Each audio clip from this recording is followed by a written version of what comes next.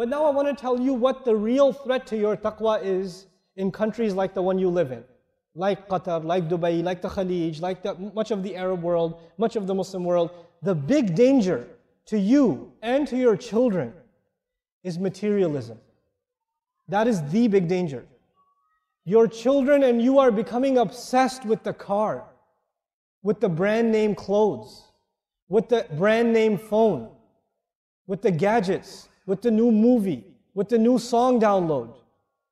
This is with the hanging out at the mall, with Facebook, and how many likes you got on your comment. You're getting obsessed with these things. Your entire life only means these things, nothing else. And this is a tragedy, because the youth of this ummah are so powerful. Wallahi, they are so powerful. When the young people of this ummah internalize the Quran, they can change the world.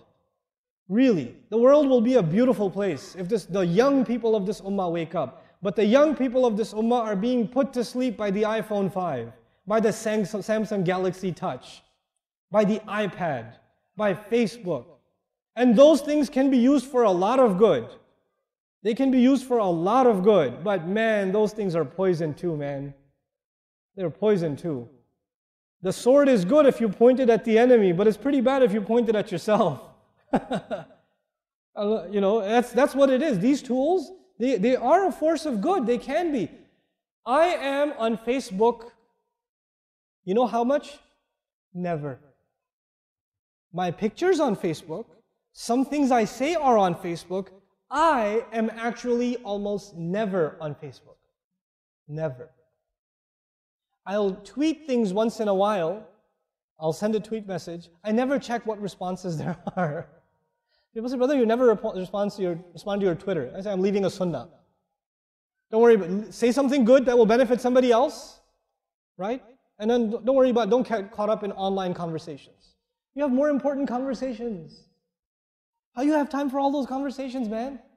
How you have time to read all the comments under a YouTube video? Where did you find the time? Where did you find the time? I'm shocked. So you and I have to detox. We have to get rid of the gadgets, especially in Ramadan, guys.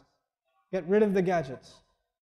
Delete the video games delete the game apps off your phone. Delete them for Ramadan. You say, yeah, at least I can re-download them later. I don't care. But at least in Ramadan. Sisters too. Sister, get off of Facebook right now. I see you. I don't see you, but you just got off of Facebook and the joke is on you. But anyway, get off of your devices. You have to do this.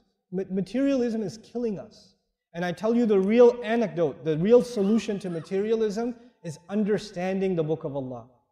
Personally understanding the Book of Allah.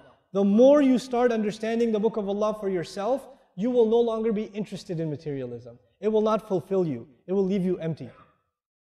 This will start giving you joy that you never felt before. You get to talk to Allah, man. You get to talk to Allah when you recite Quran. What more can you ask for? So this is some practical or some advice I want to give you, or the warning I want to give you guys in particular. And of course, materialism is hitting everywhere. But I notice like the malls and like the glitz, and everybody's like, the youth are like flocking towards these things. I don't get angry at them. I just feel like we haven't given them Quran. We haven't given them something to be excited about. It's our fault,